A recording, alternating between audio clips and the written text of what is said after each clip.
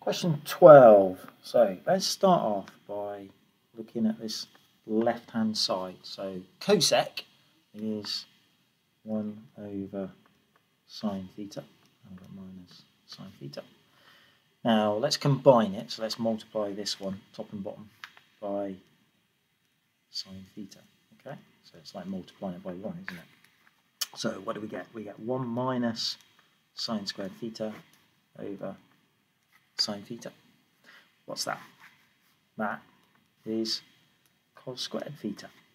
So we can write cos squared theta over sine theta.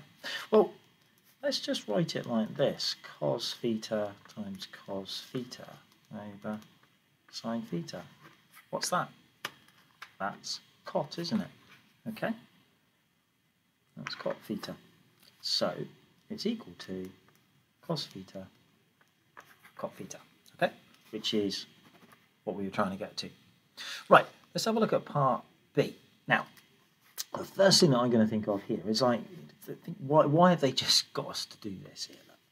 All right, so look at this here, and let's replace this effectively with cos, cot. All right, so let's write out what we've got.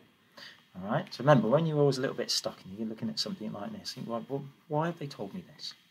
So we can write, so what have we got? We've got cos x and we've got cot x equal to cos x and then cot and then 3x minus 15. Now, be careful of the next step, because obviously it looks like what we can actually do is we can divide both sides by cos x, okay?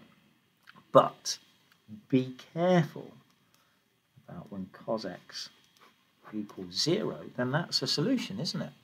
Okay, so cos of 90, yeah? So there's one possible solution, is when x equals 90.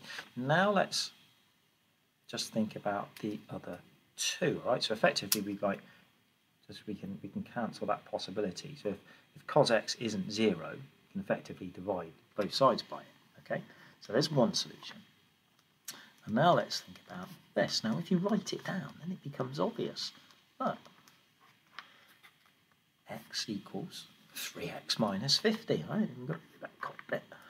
So 3x minus 50. Add 50, okay? Take away x from both sides.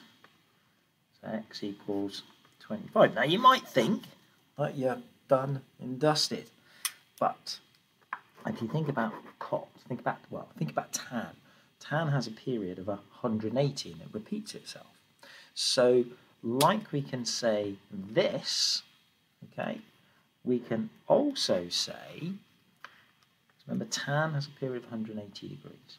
So cot therefore is going to be the same idea, isn't it?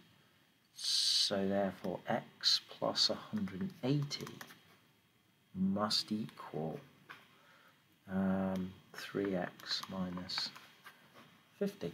Okay, so add the 50 to 30, take away the x, 2x, so x could also equal 115, right? So 1, 2,